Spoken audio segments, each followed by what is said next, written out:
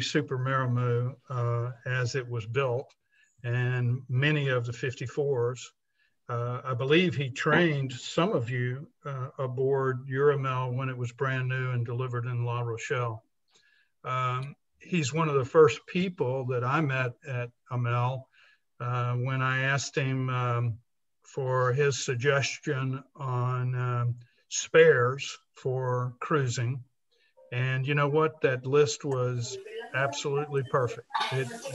Some of the things he listed, I doubted, but I went ahead and bought, and I was sure glad that I did. So today, Olivier is no longer with Amel. He spent 19 years with Amel, and he owns his own survey company, Atlantic Yacht Survey, and specializes in Amels. Somebody has their mic open. Check your settings. Matt, I think you got your mic open. I got it muted. Mm-hmm. Okay, all right. Okay, so this is Olivier right here in the middle of the screen, and he's doing what he does best, checking very closely everything on an Amel. You know, the first survey that I had on our Amel, the surveyor said did not climb the mast. He said there was not a line appropriate for climbing the mast, and I later found out that that's sort of a common excuse for not doing it. Olivier has worked in boating all of his life, sailing school, worked at a sailboat rental agency, and of course, where most of us know him, he was the manager of Amel after sales service for 19 years. He started sailing when he was 13 years old. He served in the French Navy. Olivier has extensive knowledge of construction and equipment of an ocean-class sailing yacht, especially Amel. Olivier's experience allows him to do pre-purchase surveys as well as insurance surveys. And in 2013, Olivier was certified as an expert evaluator.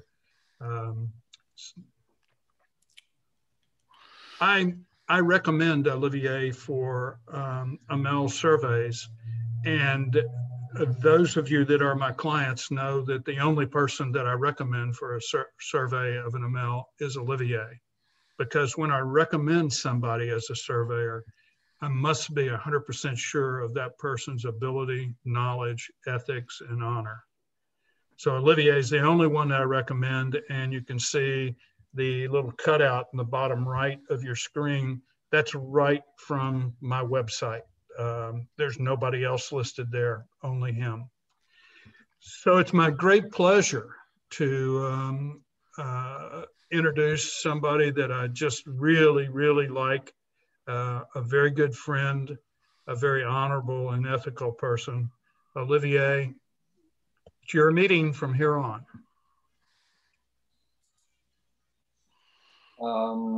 Okay, so should I put my presentation? Yes. Yeah, yes. Go ahead and put your presentation up now. Okay. So, this one.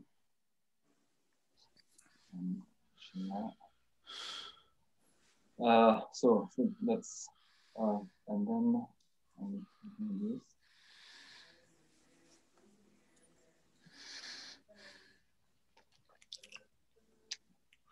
Okay, it's only the title. So before I start, I would like to thank Bill and Thilo for organizing this Zoom meeting, because I'm totally unable to do this. So not very familiar with the Zoom meetings. Everything Bill said was true. I'm PT6, and I've been working 19 years at ML. I was not manager of the customer service 19 years. I've been on for 5-6 years, and I started at the bottom of the customer service. You know, working in boats, launching the boats, installing the mast, and preparing the boats for their new owners. So talking about surveys, we're going to talk about pre-purchase surveys, not insurance claim surveys, which is something that I also do. And I think this may be of interest for people who want to purchase an ML boat, but also for the people who want to sell their boat. Because sometimes, you know, I see some boats that are really not ready for the survey.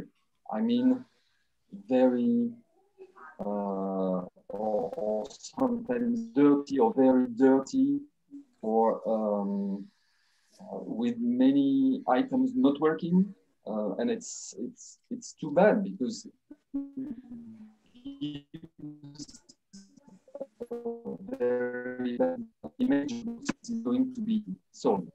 So for the people who want to sell their boat, who are going to sell their boats in the future, I would say that they should show a boat that is in good condition, rather clean, and this will ease, I think, the relation between the seller and the purchaser. The way I conduct a survey is always the same way, and it always leads to the same scheme. It's basically in 5 parts: the hull,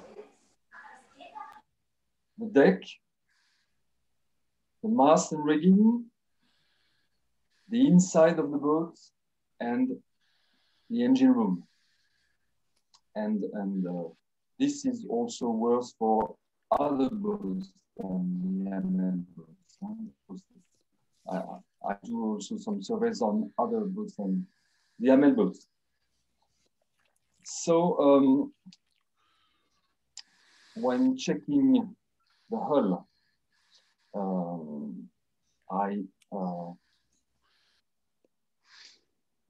of course, the hull itself is very important. And so I never make any moisture test unless the boat has been out of the water for a long time. Most of the time, 99% of the time, the boat is just been taken out of the water. So of course, the hull is very humid, and it would be really silly to perform moisture tests on the hull. But of course, I have a look at the hull and look for bubbles. That's the bad side of a hull. When you see bubbles, that's probably meaning there are some problems, unless you try to scrap them off. And sometimes the bubble is only the antifouling. And when you remove the bubble, you see the hull in a good condition. So when you hold the boat out, don't be scared if you see some bubble. You need to know what these bubbles are. Okay, but if it's a hard bubble and when you burst it, you have some liquid going out, then it's bad sign. Bad news. Okay. What is the keel and the ballast? And so, of course, when checking the keel and ballast, it's very important that the ballast is well attached to the keel stub. So there must not be any discontinuity between the keel stub and the ballast. And I also check some of the keel bolts inside in most ML boats, that's inside the freshwater tank. And on the newer boats now, the bolts are of easier access because the water tank is no more in the keel stub.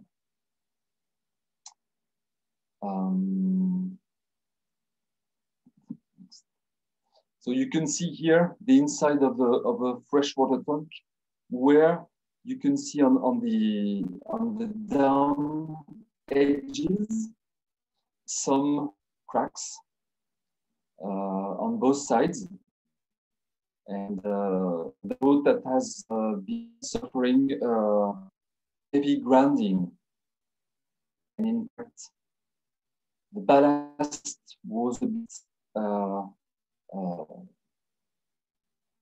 detached, so that was a rather bad survey. This ended up with no fail because of this, of course. Olivier, can I just ask you briefly, yes. you seem to have a bandwidth issue, so perhaps if you turn off your video camera, because we're having your audio get jittery on us. So if you just maybe turn off your video camera, write down, yeah, great. Okay. You think it's okay now? But you, can you hear me now? Olivier, yes, the sound much is very better. Yeah, we hear you. It's better, definitely better, and we see your slideshow as well. Oh, okay. Tout va bien. Okay, so I'm sorry if my talking was not good up to now.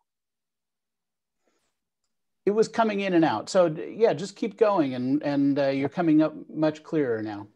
I think there's no need for repeating, but it's much clearer now. Okay. Anyway, I think you understand the way I'm going to do, and if some people haven't understood what I told them, then I think we will treat this with the questions in the end. So an important part of the hull is the rudder and skeg, of course. So checking this is always very important in order to know if the rudder is moving easily, and also if it has not too much slack in its bearings, and also with its steering wheel cables. So that's an important part. Also an important part with the rudders in the ML boats is the zinc anodes. And so I always check the electric relation between the zinc anodes and the underwater parts of the boat, like mainly the propeller and the transmission and the ballast. That's an easy thing to do. And yes, sometimes it has to be improved, or sometimes the ballast is no more connected. So of course, in my recommendation, I tell the purchaser to connect it again. It's very important that the ballast is connected to the ground system.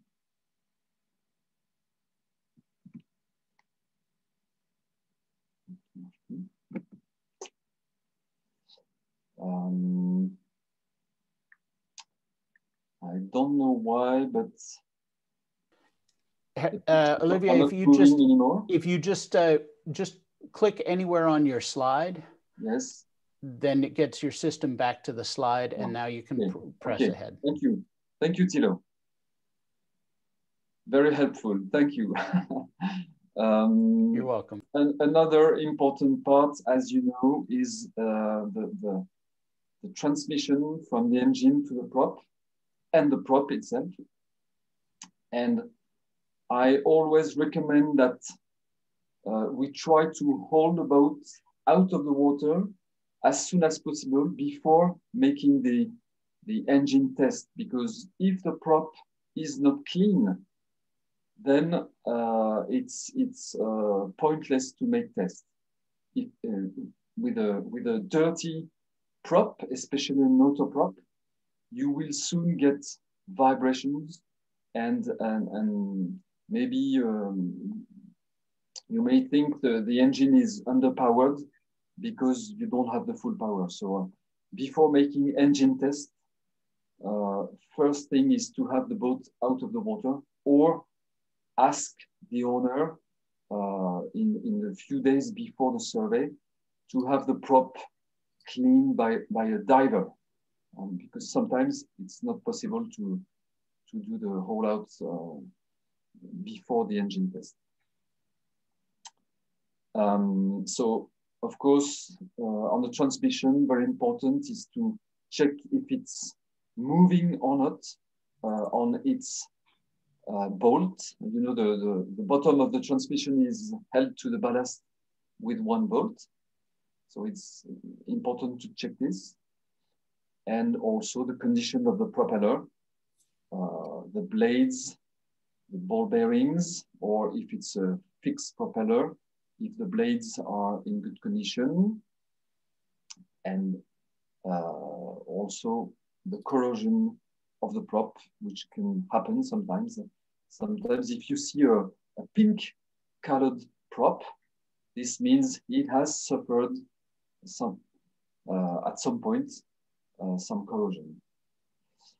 And for these special AML transmissions, it's important to check any oil leak, because if the shaft bushing is not properly tight, you will see some oil dripping or going out of the transmission.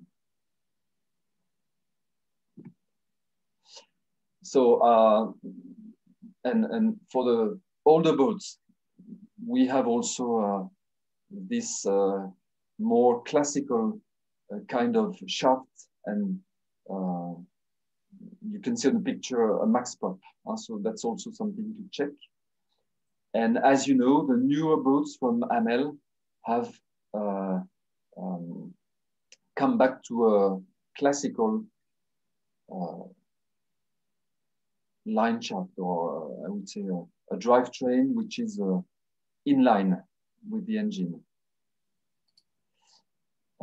So in that case, very important to check the last bearing, what we call the cutlass bearing at the shaft output. It's very important that there is not too much slack, because it gives vibrations, and that's not good for the shaft itself. These long shafts, as you know, they may suffer fatigue stress after long periods of running with vibrations, and it ends up with a breaking of the shaft. So that's not very good. All the AML boats since 1985, they have bar thrusters, and there has been different kinds of bar thrusters, but the most common on Super Maramus, Santorins, Maramus is the one you see there, with a GRP prop and a very simple gearbox and a big motor. So I think all the maintenance and what you have to care for is in the AML yacht owners group. And so I will not say too much about this.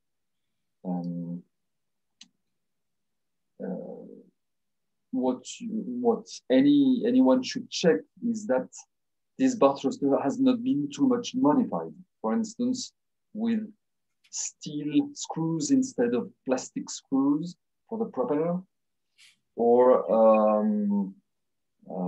yes, sometimes I see different kinds of propeller, or propellers that have been reshaped, and that's sometimes giving vibrations too. So it's better to replace with a regular prop, because vibrations can damage the gearbox and the bearings and the seals, especially the prop shaft seals.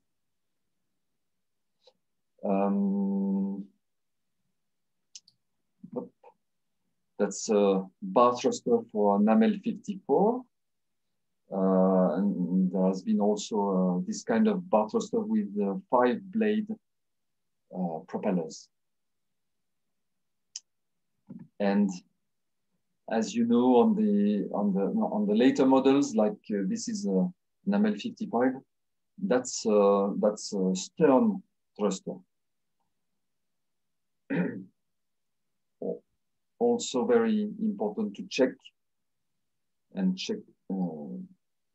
for water tightness, also very important.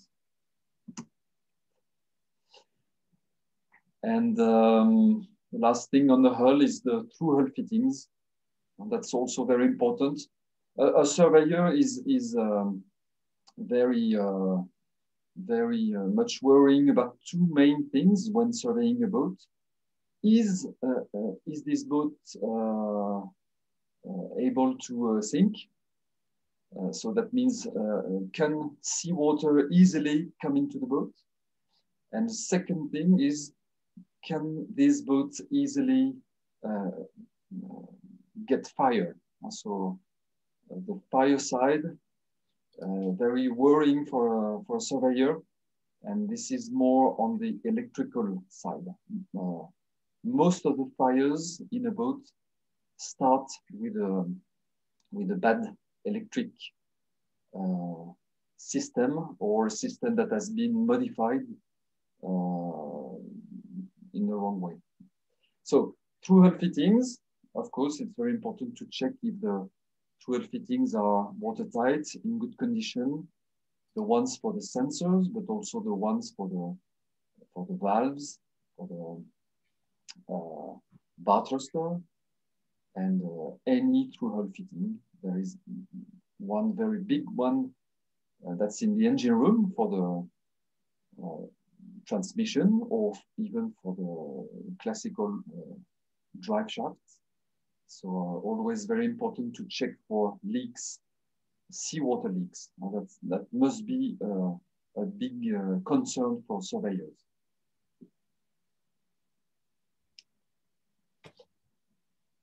Okay,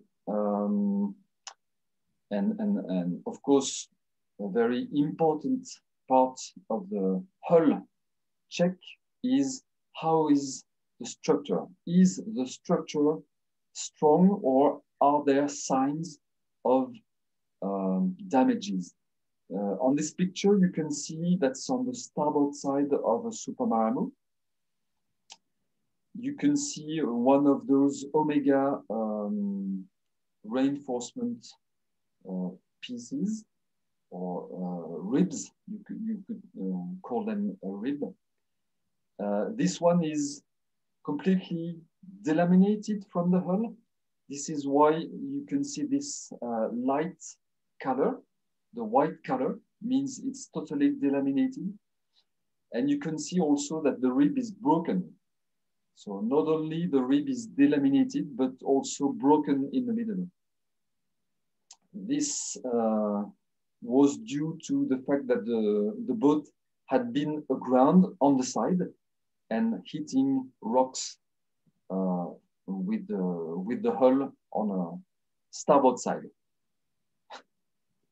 So of course the surveyor must absolutely check all the parts of the hull inside too, because you may not see this from the outside, but inside, when the boat has been aground and had a severe grounding, you may see some stringers broken, delaminated, or ribs like this, or inside the water tank. We can see here cracks in the gel coat, showing that the GRP close that bond that's a baffle inside the water tank. So these GRP bonding close are here delaminated, and you can tell because of these cracks. And here also, you can see the same kind of cracks around the gel coat that covers the bonding cloth. So structure inspecting the structure is also important.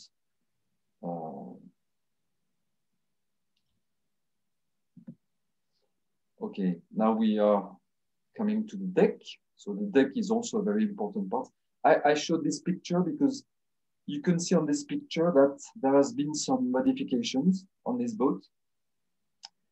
And of course, apart than the classical checks you can do on an ML boat, checking the hardware, the lamination of the decks, or the windows, the hatches, all this.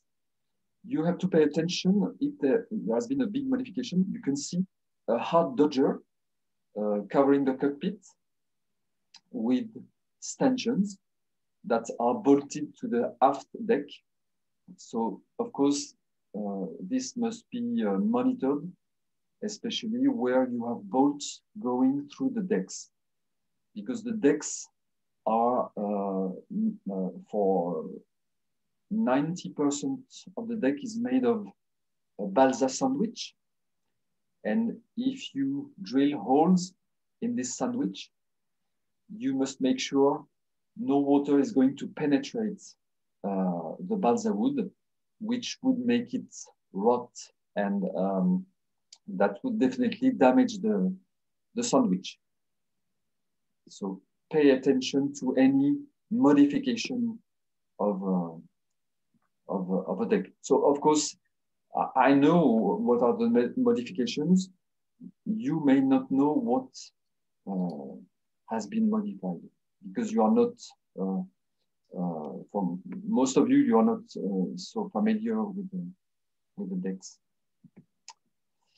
That's a picture, an example of a deck. That's an AMEL Supermaramu. I think that's year 93. And the deck have been completely rebuilt, refit with a synthetic material. And this one was really very well done. That's a very good example of a nice refit of a deck of a Supermaramu.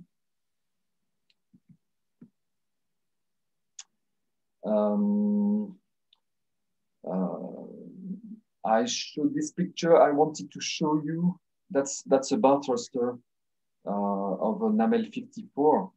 And when you see, I don't know, you can see in this compartment, which is originally white, because it's painted with white gel coat, this is covered with black dust. And this dust is coming from the carbon brushes of the bar thruster. And if you see this means the bar thruster has been really overused for a long time.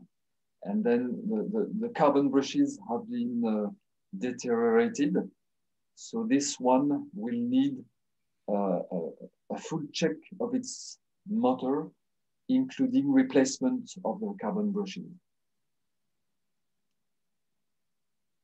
So sometimes not cleaning an area can be also, can tell also much about the condition of the bar thruster.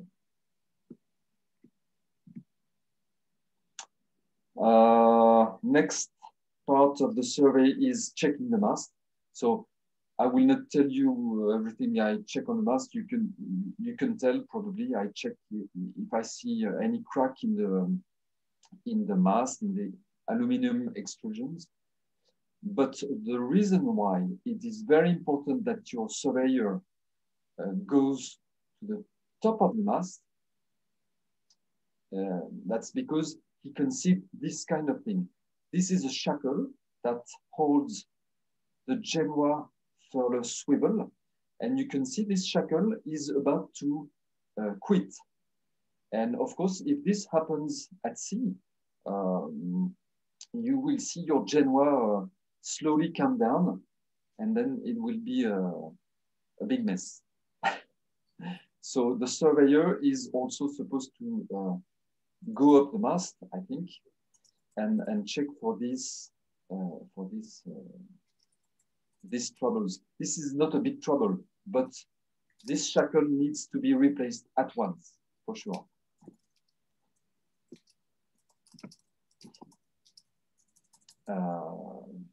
Another part of the mast and rigging part is all the furlers. So the furlers have to be watched, of course, and tested. And you can see on this, that's the bottom of a Genoa furler on a Supermarano. And it has a bracket, a stainless steel plate bracket, which is totally bent. So this can be straightened, of course, but this means also that this boat has been sailing without enough halyard tension on the Genoa, and the whole foil and furling unit has been acting as a sledgehammer. You know, every time the boat went into the waves, it bent this support. I don't know if you can see the. You will ask me questions later on. Okay, this is very frequent. I see this bent part on many boats. Another example why it's good to climb up the mast.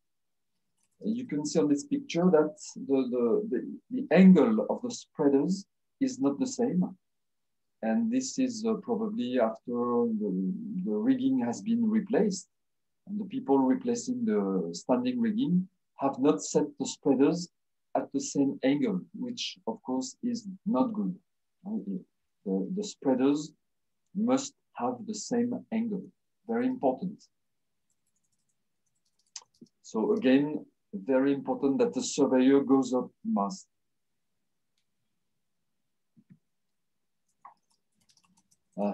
This is an example of a Bamar furler without main.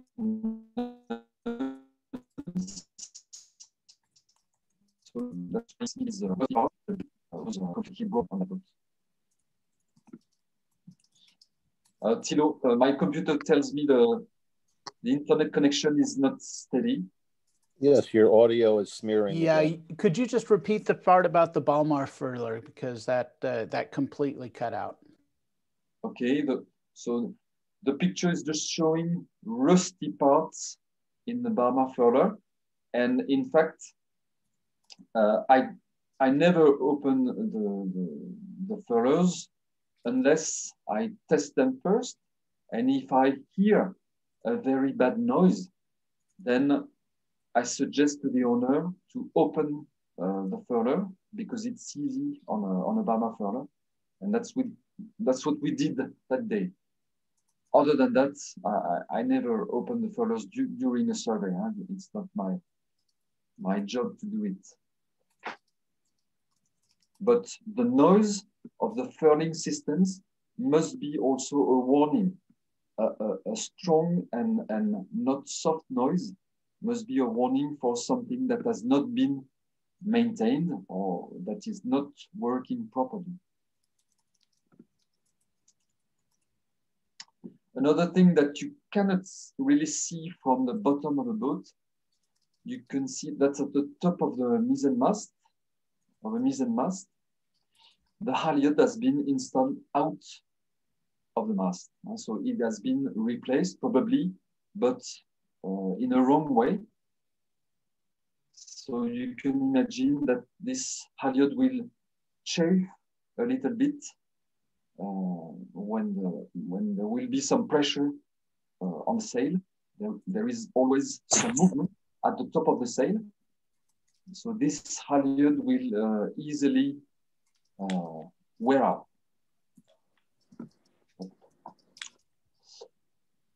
We are now inside of the vessel. So, of course, very important to check the bulkheads and their color. And if the color has changed, this may be the sign of rotten parts. So the bulkhead we see here is completely rotten. and will need to be replaced, which is sometimes really not easy, not an easy job, but it can be done, except the main bulkheads. The main bulkheads on the AML boats are really a very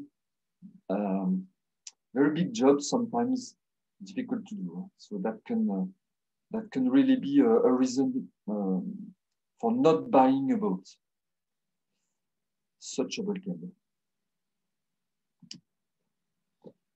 That's another example of what you can see inside the vessel. This is a hatch that has been installed after the boat is built. Someone wanted to have one more hatch on the aft deck of a Super Maramu. And you can see the deck has been cut, and you can see the balsa wood of the sandwich. This means the people who have installed it did not install it correctly. They should have removed the balsa wood for 2 or 3 centimeters deep, replaced it with polyester or epoxy filling compound, and then installed the hatch on it. So this has to be redone. This will not be good, and the balsa wood will probably catch some moisture after some years. Inside the vessel, you have also the batteries. I'm sure there will be a lot of questions about the batteries, but what we see here is a battery compartment with only I think that's 8 batteries instead of 12. So if you have a boat with 12 batteries, you should have 12 batteries in the battery compartment, and not only 6 or 8.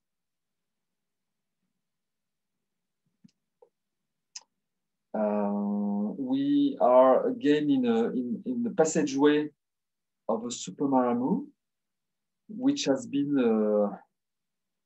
transformed a lot. And in fact, what you see here is a workbench, and all the drawers are filled with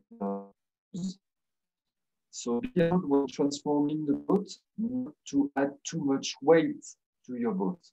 Sometimes I see boats that have far too much gear in the boat, and that's too much weight, and the boat is not designed for this. And especially, the rigging of a boat is designed based upon the weight of the boat. If you load your boat too much, it may stress the rigging too much too. So that was an example of an over-equipped boat.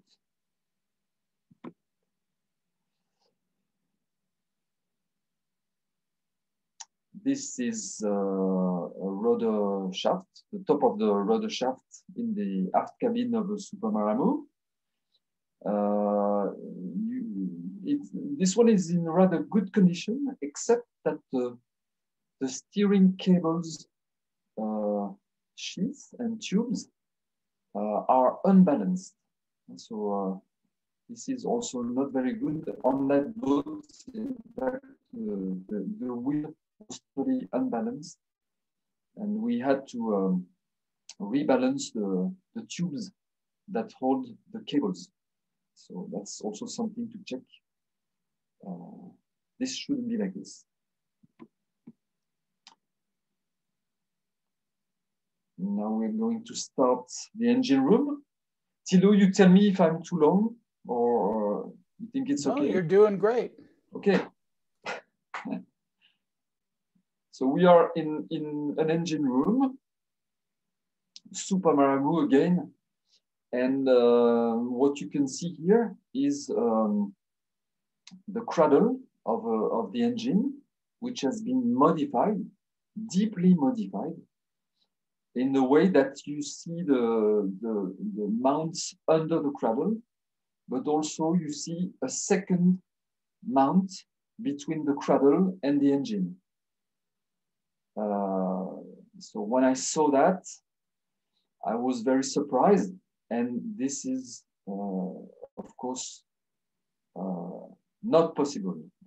You cannot run an engine on two sets of rubber mounts. The engine is too soft, and this will involve too much vibration and misalignment, and this will lead to the breaking of the drive shaft. And so be careful with this. If you see this kind of heavy modification, walk away, I would say. This picture, I went once into an engine room and it was flooded, like you see on this picture. So of course, my advice to the people selling a boat is just the surveyor comes, have a look at the room and make sure it's not flooded. So of course, the beach was out of order in this boat, which looks nice, however.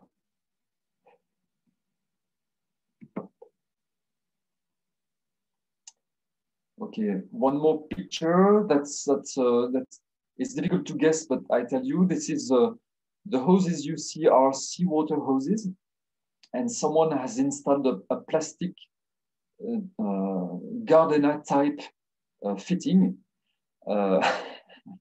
Probably, I know why. Probably to flush all the seawater circuits with fresh water, which is basically a good idea, but this shouldn't be made of such a quick fitting garden plumbing, but with a regular valve and a fitting, even if it's plastic, that can be a plastic valve, but not the kind of fitting that you have in your garden.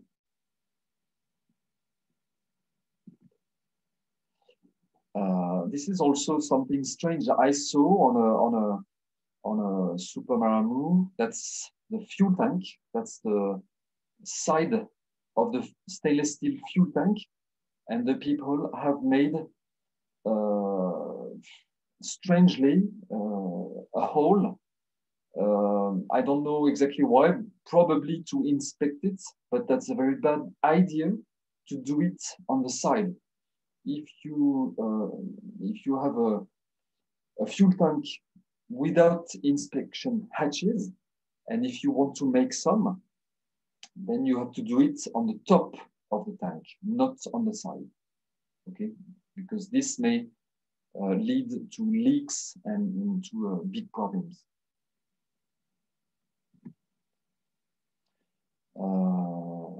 So that's an example of a rusty area that's an AML 55.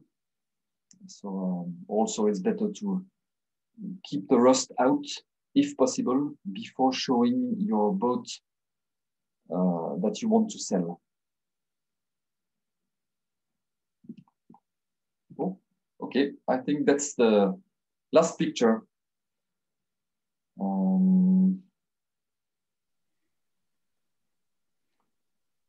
Okay, Thilo, okay. I think maybe we can start the questions. Okay, great. So if you can just stop sharing your screen, and maybe then we see if when you're not sharing the screen, maybe turn your camera back on.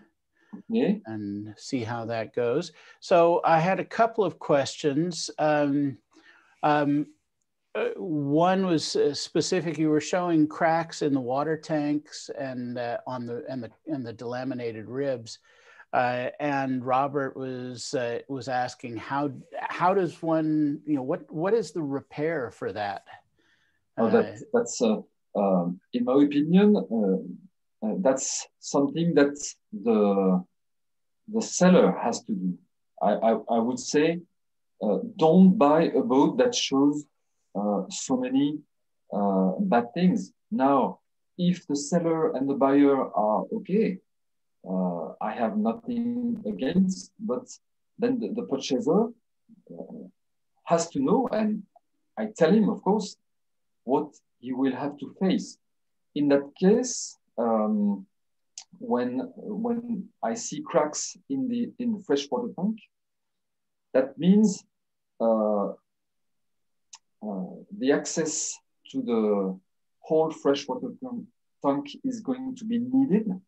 That means a lot of taking down of the furniture, and sometimes the inspection hatches of the freshwater tank has to be enlarged, you know, made bigger for better access, and then rebuilt to be as original. So you can imagine these are big works.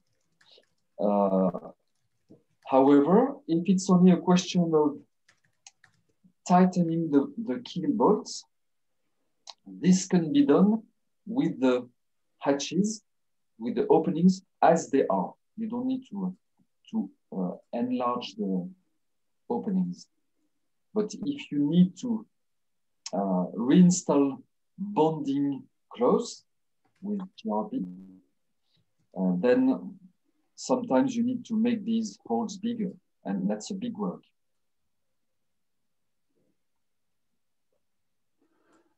Okay, great. Now I've got a couple of questions on the sort of logistics of this. So Harry was asking, what is the approximate cost of a survey on a 54? And then my addition to that would be, and do different models of AMILs have different cost considerations just for the survey itself? Yes, I speak for myself, of course. I don't know what my colleagues do, but yes, I spend more time when the boat is bigger and has more equipment. So for a 54, currently a 54, that's 1,400 euros plus VAT. Mm-hmm. Unless I sell this survey to a company, and then for companies out of the EU, no VAT, and for companies inside the EU, and this company has a VAT number, then there is no VAT. Okay. And the VAT is 20%. Mm-hmm. Okay, so that's for a 54. Is there any significant difference for a Super Maramu or a Santorin? For instance, Santorin will be 1,200 without VAT, and a 55 or 64. 64 will be much more, because the 64 is very complicated, and I really spend a lot of time in this. Okay, and that follows on to a question that Brian asked: is how much time should be allowed for the survey? One person had mentioned that you had surveyed his boat in one day. Yes. And so, yeah, is it a one-day job? Is it more than that? It's between the day can be short or long depending on the season. So that's one full day in summertime. I may need some more time in the winter time because it's dark and I don't like to work in the dark. And yes, sometimes also depending on the haul-out facilities and how quick the boat gets back in the water, that can delay. And so when I'm traveling, I always schedule 2 days, and so that I have some time to lose if it happens. And is there a difference between a survey for for valuation purposes versus a purchase survey? No, I don't make any difference. And the insurance companies, they would like the surveyors to just fill up an Excel sheet, you know, but I don't like that. That's why I do exactly the same for a valuation survey, pre-purchase survey, or insurance survey. It's always the same kind of inspection. It lasts the same time, and it's the same report. And as far as the survey is concerned, one person was asking, does the boat need to be out of the water for a significant amount of time prior to the survey in order to fully and properly inspect it? Out of the water, I need between 1 and 2 hours. But considering the hull is clean, because when we haul out the boat, if it's very dirty, then I ask for the hull to be clean. But I ask this question in advance to the owner.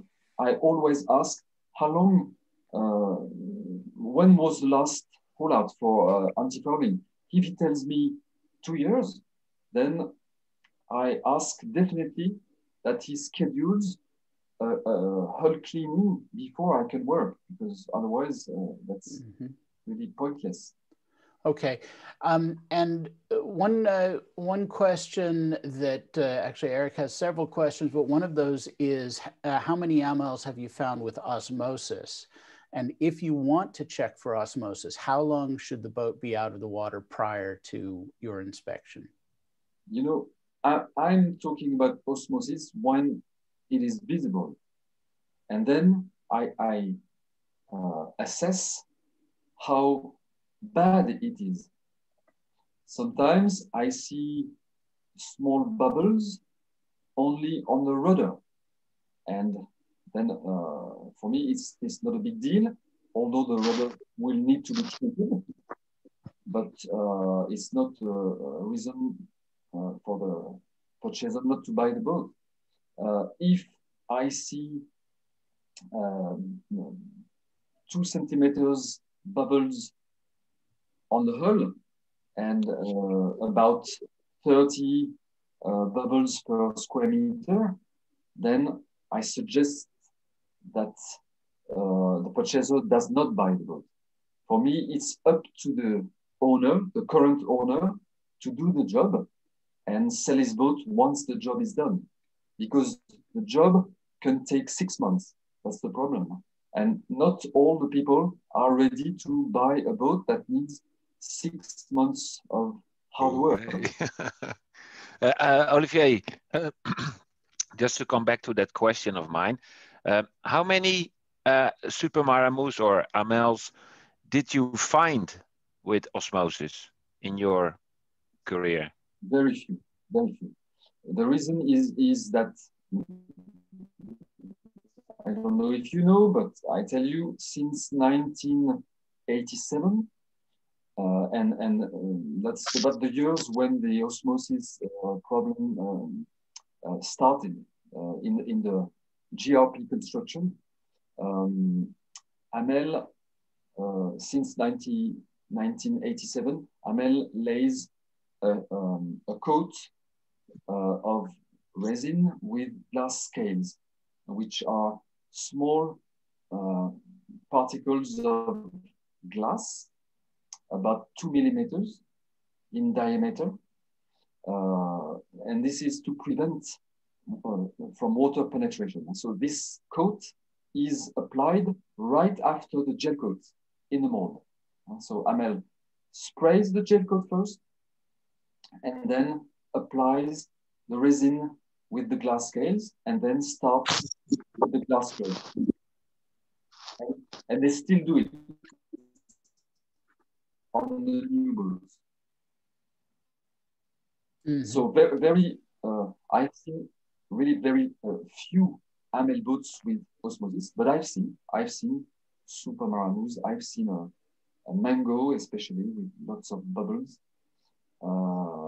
And then the people buy or don't buy, but they know that there is a problem that they will have to face, maybe not now, but in the future. Oh, yeah, that's reassuring that most of the super marmots don't have it.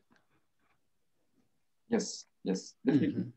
So you can ask me then why, if they are protected with these glass scales, why is there osmosis? One of the problems that can happen to a hull is people cleaning the hull with too powerful pressure machines. In every harbor in the world, even in La Rochelle, you can rent a machine that pushes 200 bar water pressure. And if you don't pay attention, if you come too close to the hull, or you know, if there's a barnacle, and if you want to remove the barnacle, you use the high pressure machine instead of a scraper, then you will damage the GRP. You will not see at once, of course, that the damage is done, but in 2 or 3 years, you may see some bubbles. So the very important is not to use a machine with more than 80 bar pressure, and not too close to the GRP, not less than 20 centimeters. If there is really a lot of dirt, you'd better remove it with a tool, you know, with a scraper. Yes. Okay. Yeah. Be careful with your GRP. That's always a good thing. One question. Also, I have remarked that when I saw the osmosis, it was more on the vertical parts of the boat, like the keel stub, the skeg, and the rudder. And my idea is it is easier to damage these areas more than the hull, because when you hold your high pressure gun to the hull, it's more tiring. So you don't stay a long time. If it's to the keel stub or the skeg, it's easier to hold it a long time. And you know, this is maybe the reason why these areas are more damaged than the hull, usually. Okay, another question we have is, how often do you see, or have you ever seen loose keel boats in an AMEL? Not very often. Not very often. I'm sure because when people have a severe grounding, they repair it. Most of the people repair it. And sometimes there is one that does not pay attention and who does not repair it. But I think really that most of the people, they put a claim to their insurance and they ask for the repair of the boat. That's why I think I don't see so many. Good, okay. So I've got a couple of questions basically about the mechanical diagnostics of engine generator. Is your inspection, do you do a visual, or do you suggest that people also get a mechanic to do a specific engine generator test? Again, that's a frequent question from my clients. They always ask me, do you do an oil analysis? So I've got in my tools everything to get oil samples, but I do this only in case I have a big doubt about the engine. But the most important is to first test the engine. So make a test, let the engine warm up, test it at sea at full power, check the vibrations, the heating, the noise, the leaks, the smokes, and everything that could tell that the engine is not 100%.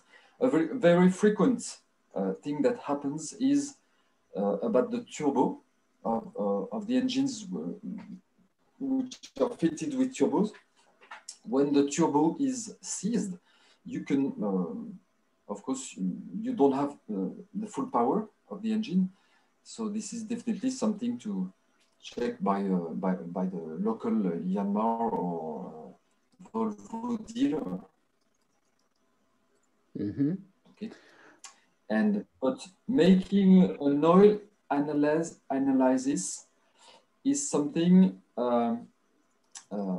that should be done in a special way. That means the oil should be replaced.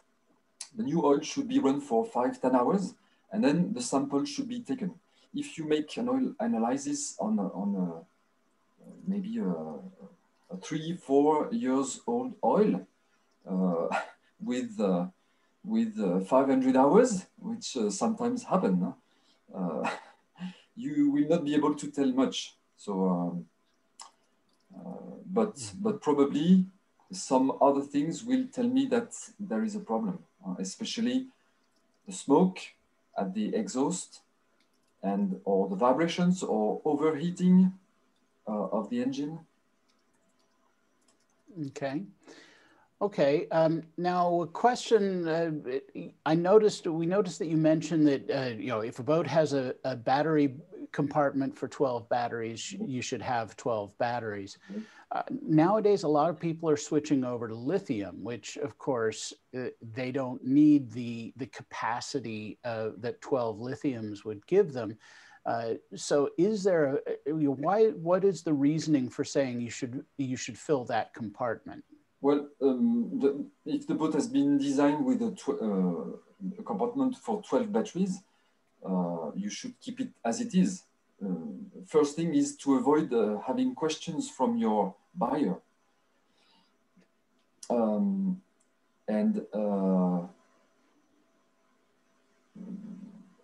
I think, for instance, if you have 12 batteries and 1 or 2 batteries are in short circuit, of course, you can just disconnect 1 or 2 pairs and your boat will be okay with 8 batteries, no problem, even 6 batteries.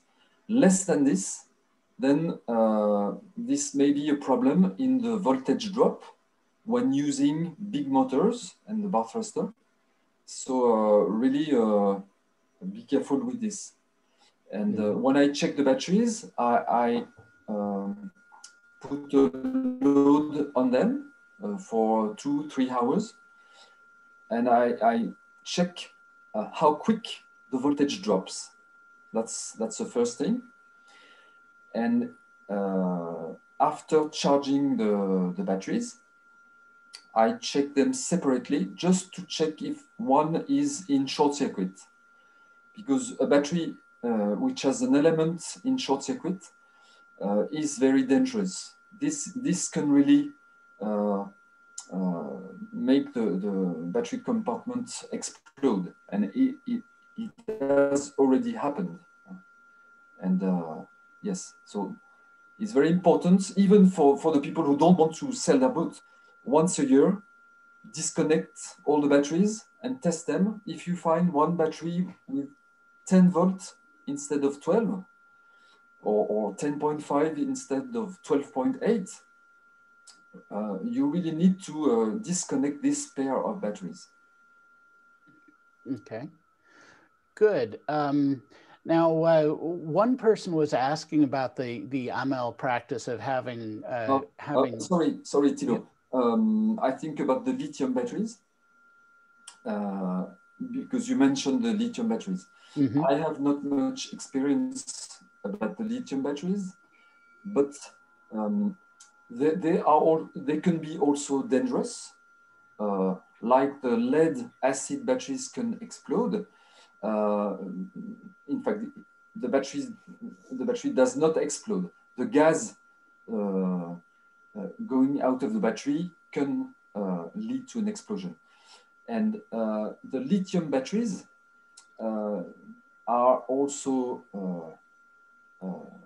in my opinion, a bit dangerous. And you know, some batteries in Samsung phones did catch fire. And in the aircrafts, you cannot take big lithium batteries in the baggage lockers. Okay, so installing lithium batteries on a boat is a bit different, like installing lithium batteries on a car. On a car, if something catches fire, you just leave the car and it burns. In a boat, you have to deal with the fire, and that can be a problem. So when installing lithium batteries, you must absolutely vent the battery compartment with a fan with in and out openings. It must be sealed, and there must be an automatic fire fighting system included in this compartment. Okay, that's the least. Okay.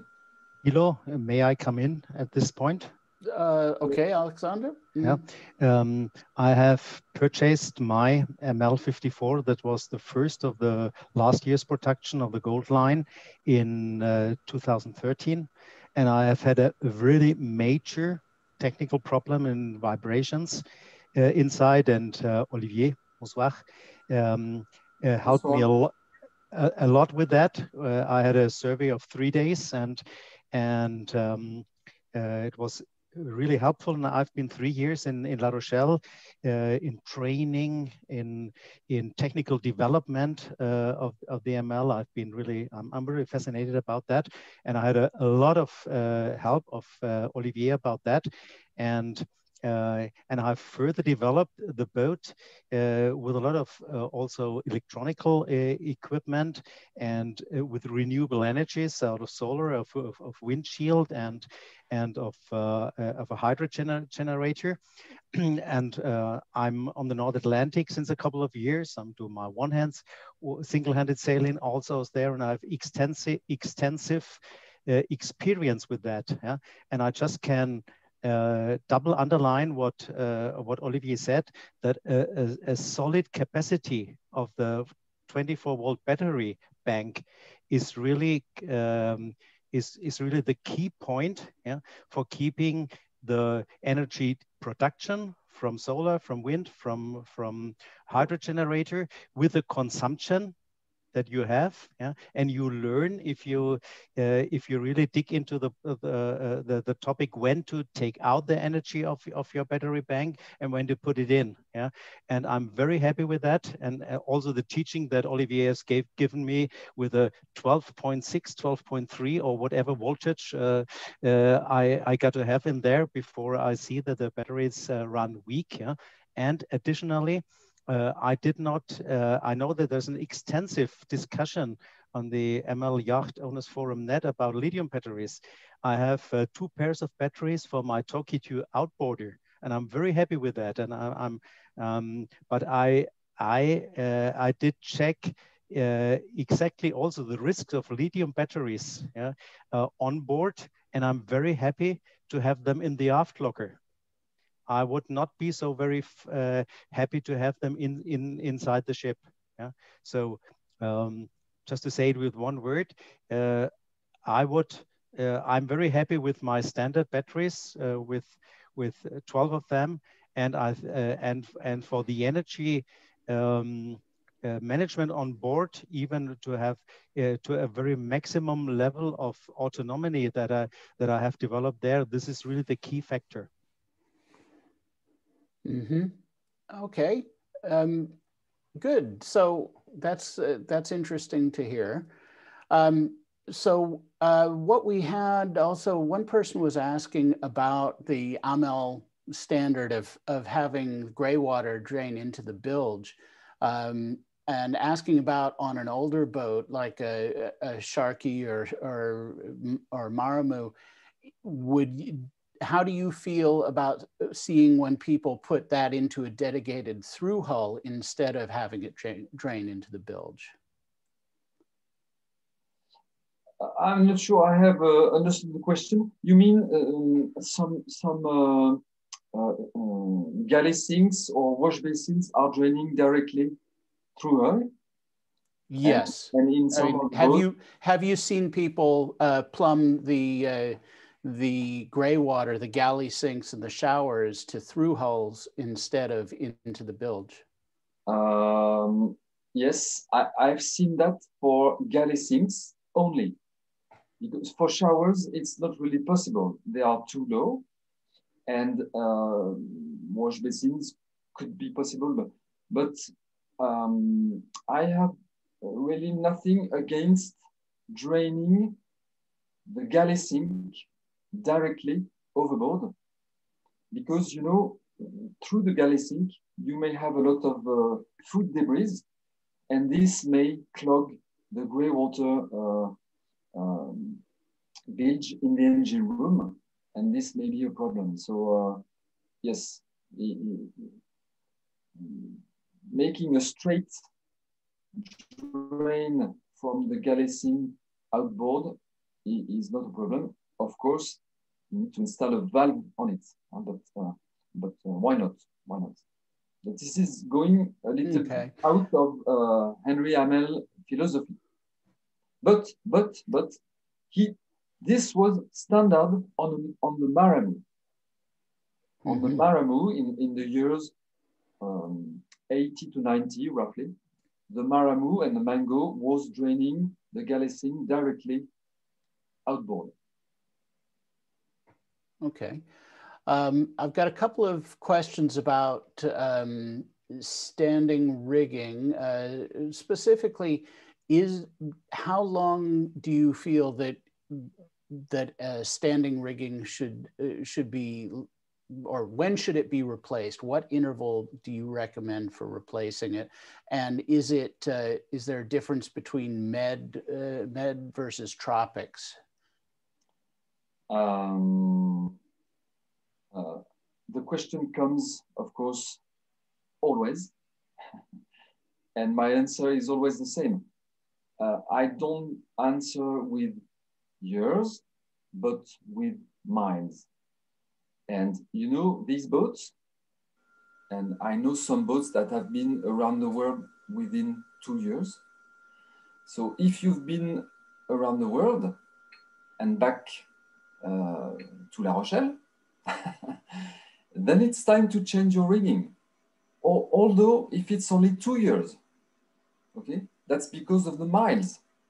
That's so roughly that's 40 to 50,000 miles.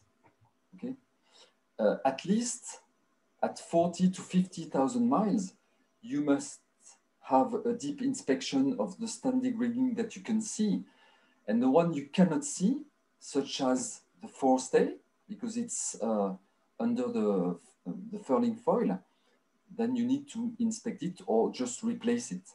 The forestay is always the first to be replaced because it works a lot. It works bent a little bit, curved at least, and you have the furling foil working on it. So that's really the most loaded cable on these boats, on the Hamel boats. Oh, okay. So keep in mind 40 to 50,000 miles.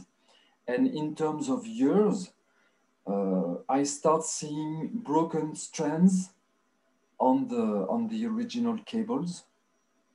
Of course, depending on the navigation, but I know some boats that have never left La Rochelle, almost, that have been sailing just on the Atlantic coast of France. And definitely after 25 years, it's time to replace the rigging. But of course, it can happen before. Mm-hmm. Okay. Okay. But yeah, I mean, then there, but some, of course, some insurance companies say every 10 to 12 years, no matter what. Mm-hmm. You Then know, you have no choice. mm-hmm. Of course. So it's very important. That's what I tell my clients too. Ask your insurer and ask them to write it down. What is the policy? What will they do if a cable of the standing rigging breaks and it leads to a dismasting? And they must answer you, well, after 10 years, you get nothing. Or they will tell you, well, after 10 years or 15 years, you will get so much percent of the damage. But they should be able to answer you. More and more, they tend to tell you that after 10 years and a dismasting, you get nothing. Mm-hmm.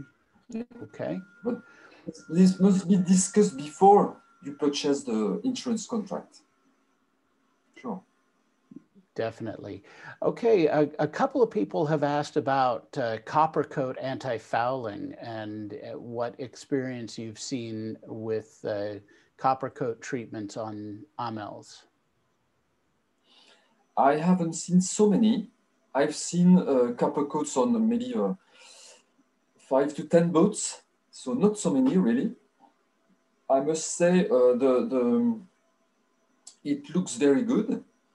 For sure, when applied, you must be very careful. The shipyard that does the job must be very careful to apply it, and also not to put this copper coat on metal parts. There are not so many, but for instance, no copper coat on the stainless steel rudder supports, on the, of course, on the drive shaft, on the metal parts generally. And when you put on the ballast, of course, you must make sure the epoxy fairing compound is totally sealed, in order that there is no copper coat directly on the metal. They should know. They know about that. I mean, the shipyards that apply copper coat, they know that they should not put this copper coat on metal parts. And also, I've seen on most of these boats that the shipyard had put a sheet of plastic or rubber between the zinc anode and the rudder blade, which is correct. You must not put the zinc directly on the copper coat, otherwise it wears out very quickly.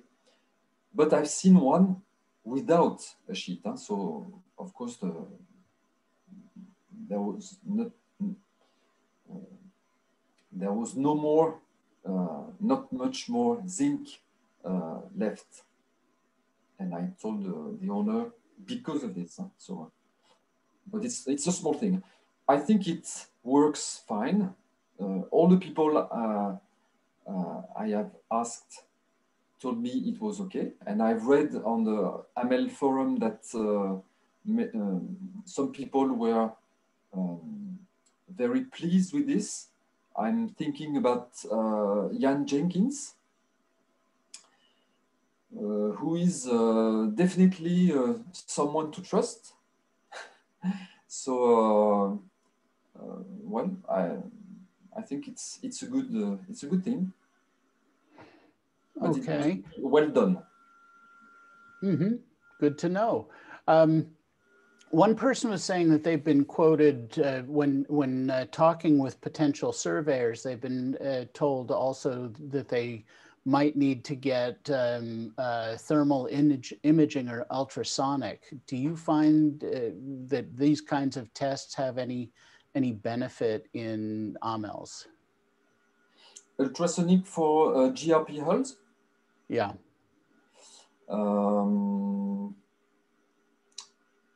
Why not? But I don't see I don't see really what, unless you think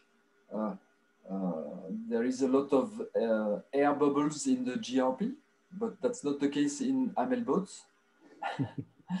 And yes, well, that could happen in case of a big repair. Of course, if the repair has not been well done, but then you should know about the repair. You can see the repair because most of the time on a big repair, you see a difference in color of the top sides. You see also from the inside that some stringers and bonding clothes have been replaced. At least I see this because I know the kind of special glass cloth that AML uses. You can recognize it. And if someone applies other clothes, it is never the AML clothes. So, and then it's easy to tell if there has been a repair. And then if I have a doubt about the repair, I do some tapping, but I have never used ultrasonic measurements. Mm-hmm. And yeah. Yeah. So, okay. So it's, and then one person asked about during the survey, is it possible to really control for the quality of the membranes in the water maker? I run the water maker if the owner wants me to do, because some of them tell me, oh no, it's winterized, I don't want. Okay, so then I don't do it. But when I do, I run the water maker mainly to check for seawater leaks. Remember, the surveyor worries about the boat sinking. Okay, so running the water maker to make sure there is no seawater leaks. And also the problem with seawater leaks on a water maker is if it happens on the high pressure side, you make a drizzle of seawater in the engine room, and then it's a nightmare for all the equipment. Okay, so I run this to check the seawater leaks, and then I check how much water is produced, and I taste the water. I don't measure the ppm because it can vary a lot. So if I don't find the water salty, I say it's okay. Okay. Yeah, I mean, so somebody, my experience is you should always just assume you have to replace the membranes. Yes, and you know, if I run the water maker, if it's a 100 liter per hour, that makes 100 liters per hour with no leaks. For me, it's okay, and there's no salt taste. Sorry, then for me it's okay. Yeah. Okay. Now, Pat and Scott were asking: is there, do you get an instant feel from a boat? You know, if you get onto a Maramu, Super Maramu, and look around the boat, can you fairly quickly sum up the sort of the overall condition of the boat in a general sense? Sure. If you look inside the boat and it's a bit dirty. I mean, it's dirty in some hidden places, or the engine room is very black and oily. Black and oily, that means there has been lots of oil spill, or the people changing the oil are not careful, or black because of the rubber dust from the belts. This is not good. And then I can tell you that after that, I check all the equipments and I find 1, 2, 3, 5 pumps out of order and so on. So for sure, someone who wants to sell his boat should at least make a good cleaning and make sure all the equipments are working. Okay, that's if we start. You know, sometimes my surveys, the first document I give to my clients after the survey is just a list of all my findings, and the list can be half a page to 2 pages. If it's a 2-page boat, you can guess that there will be some discussion, okay? And then the report comes after 4 or 5 days because I need some time to write the report. But only the list can tell the buyer that he's going to face or not problems. But Okay. within 2 or 3 hours, I can make a first statement of what I'm going to find. Mm-hmm. Okay, great. I've got a couple of questions, basically talking about sort of build quality over time and sort of longevity and reliability. So, you know, what have you seen in differences as far as workmanship and build quality between, for instance, the Maramu and the Santorin? And are boats like the Euros and the Sharky, do you feel that they're capable, or one should expect them to have a life span of 50 years or greater? You know, talking about the Euros and this generation, it was the start of the GRP construction, and these boats were really over-dimensioned, definitely. So these boats were very strong, for sure. Strong, I mean, in a grounding situation.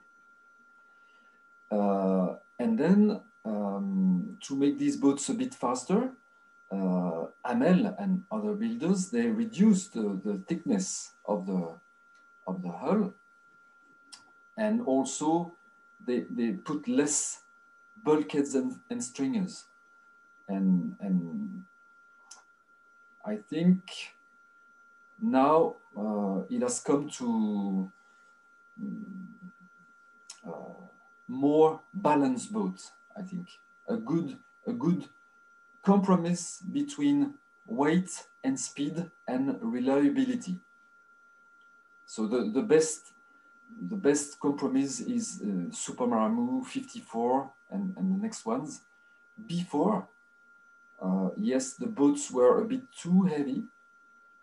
That means, of course, very strong, but sometimes a bit slow. That's the downside of these boats.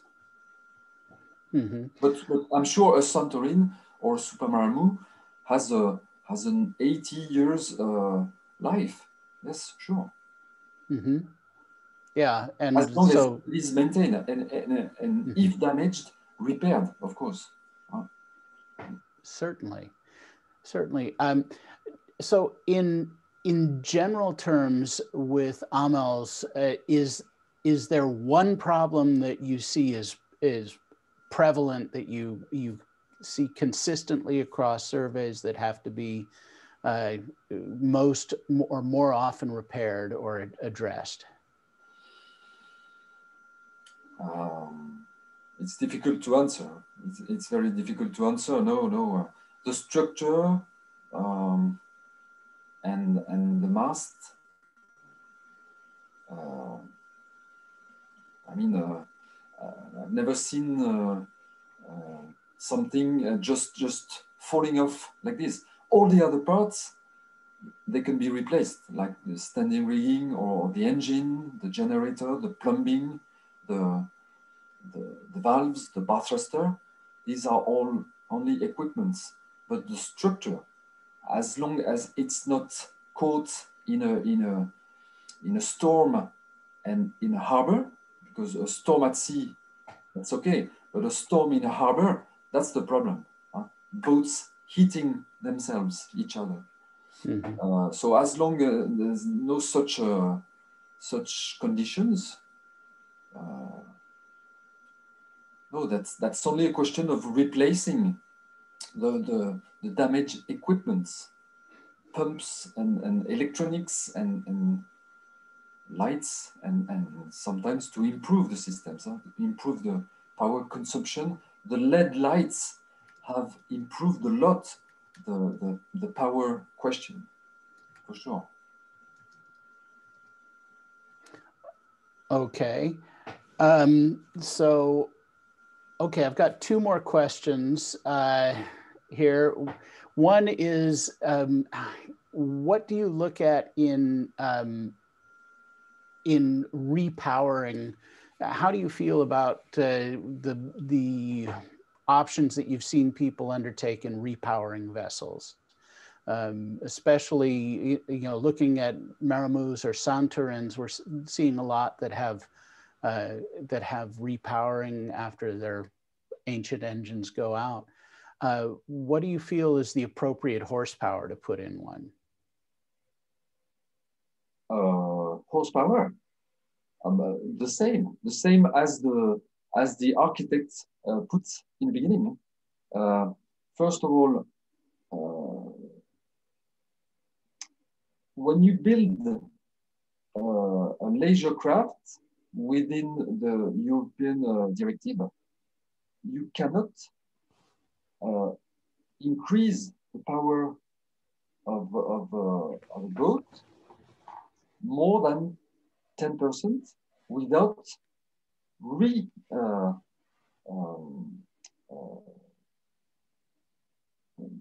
inspecting and redesigning the boat. So if you have a Santorin which has been built with a 50 horsepower engine, keep the 50 horsepower. You can put 60 horsepower. First of all, it will not change a lot to the hull speed. And yes, sometimes you have no choice. Huh? There is no more 50 horsepower. There is a 40 horsepower and then a 60 horsepower. You can put the 60 horsepower. But, I mean, the speed of the boat is determined by the hull. So you can put 100 horsepower on the Santorin. The maximum speed with the engine will not be increased. And at cruising speed, for instance, on a Super Maremous, which is equipped as a standard with an 80 horsepower, and some engines have 100 horsepower. At cruising speed, you use about 30 to 40 horsepower. And the more power you need is when maneuvering in harbors. This is when you need the 70, 80 horsepower, or a bit more. And then, of course, you need some power for the alternators. But, I mean, don't put a 120 horsepower in a Super Maremous. It will not change much. It will not change the speed of the boat. It will not help you more in the docking maneuvers. And don't go too far compared with the original engine. Thilo, this is Alexander again. May I come into this point with a very personal, deep experience? Okay, just briefly. Yeah, very shortly. I do sailing since 14 years. I did diving before, and I love to be outside in the rough nature. And I just had one really difficult and dangerous experience in all my times. And this when I had a willy war in north of Lanzarote, and in the night I had an increasing storm going from 8 before to 11 before in the morning. And I did stand up in the cockpit, and in the morning I did lift up the anchor and went against 11 before and 2 meter seas. And I have found out, I never had that before, and again, hopefully, but just going with the engine of 110 horsepower to 2,500 RPM, and this is by far not the maximum that this engine does, did bring by far enough force for going against 11 before and 2 meters waves. Yeah. So this is not only in the in port maneuvers where you usually need your engine. If you're in really life danger, then I'm very, very happy that I have such a strong engine in a 54 54 boat. Yeah. That's it. Okay. Okay, great. So just to wrap this up here, so I see, Rudy, you had your hand up here. Do you have a brief question here? So sorry, Tilo, this was my mistake. Okay. Okay. Never mind. Okay. Just to wrap this up, there's a general philosophical question here. And of course, it derives from Bill's adage about about getting a cheap boat is maybe not always the best deal. And from your perspective, is it is there a balance between price and reliability as far as the deal that you're getting on the boat? That's not the only question, I would say. When buying a boat, a cheap boat, and you know you're going to have a lot of work to do, you must be okay with this. You must accept that you need 6 months or 12 months of work in the boat, and maybe you like it. Some people really buy cheap boats not only because they are cheap, but because they want a safe structure in which they will install this water maker, these batteries, this and this and this. So that can be an option for some people, and they will like it.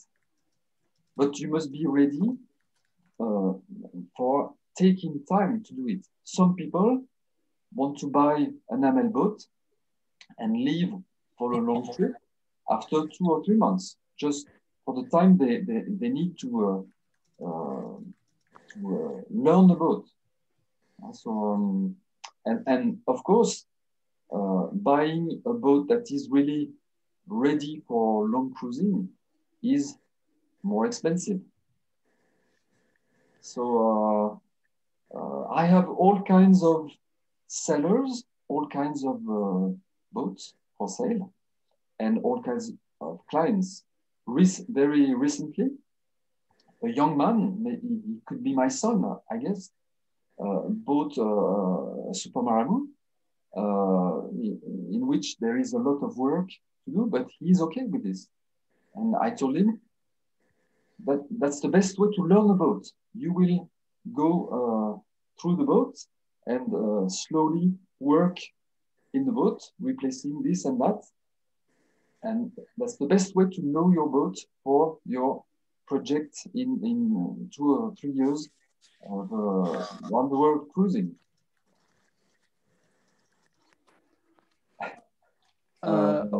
Maybe did I cover this question or? Yeah, I think that gives a good explanation. I think Bill, you. Yeah, I want to wrap it up. We could go on for 2 more hours. We're well over. We're 40 minutes over. And Olivier, I really appreciate you doing this for us today. And I'm sure that everybody in this Zoom meeting and all of the people that are going to view it afterwards will really appreciate it too. But we have to respect everybody's time, and 40 minutes over, a 1 hour meeting at 1 hour and 40 minutes is time to bring it to an end. So again, Olivier, thank you so very much for doing this. Your presentation was very informative. Your answers to the questions were unbelievably on point. And I'm going to add one thing, only one thing, to something that we just discussed at the last, and that is to say what I always say, and that is sometimes the cheapest AML will be the most expensive Amel when you get it in condition. So it just happens that way. So again, thank everybody, and you too, Olivier. okay. So may I suggest something? Maybe yes, one more thing. we could just do one meeting like this in 6 months, and in between, maybe just focus. Collect questions that focus on some points that have not been covered this time. Olivier, if you would do that for us, we would all love it, right? Does everybody agree with me on that? Absolutely. Yeah. Maybe before someone has to collect some questions, and we can do a meeting like this, because the good idea forces us to do this. Huh? It's okay. Okay. So one really quick question, because a couple of people have asked, what is your availability? How long in advance do they need to book a survey with you? Usually it's 3 to 4 weeks, depending on the location, of course. If I go far away, it's a bit more time to organize the trip and all this. But usually that's 3 to 4 weeks. And can you travel now, Olivier? Of course, if it's a boat in La Rochelle or in France, it's quicker. But it can be quicker, especially in La Rochelle, where there are lots of AMEL boats. In 3 bis 4 Wochen sind wir da. Yeah. And have you been able, I guess it's been pretty difficult to travel internationally lately, hasn't it? Sure. I had to cancel in the springtime. I had to cancel a trip to Antigua, and in fact, in the springtime, I was very worried about my business because I really did not work for 2 months and a half, and then it came back really quickly and massively. So I don't worry. I'm traveling easily throughout Europe. So I've been to Germany, Netherlands, Spain, Italy, Sicily, really easily. But with tests, I have to make a test for virus before taking the flight. And now I can see there are less and less flights in Europe. Okay, great. But I'm still traveling, yes. Terrific. Are we done? Yep. I think, then you might want to say next meeting is, next month is Jimmy Cornell, right? And Jimmy Cornell is going to present preparing for a Pacific crossing. Very interesting. Thank you, everybody. Okay. Well, thank you so much, Olivier, and thank you, Bill, for setting this up. It's been a greatly informative session. I've had a great time, and I wish everybody well. Look forward to seeing you next month. Okay, thank you, everybody. Wishing thank you. Ciao. Thank you. Thank you. Ciao, ciao. Thanks a lot. Thanks a lot. Thank you very much. Thank you. Ciao. Bye-bye. Bye-bye. Bye. It was awesome. Thank you. Yeah, thanks a lot. Bye-bye.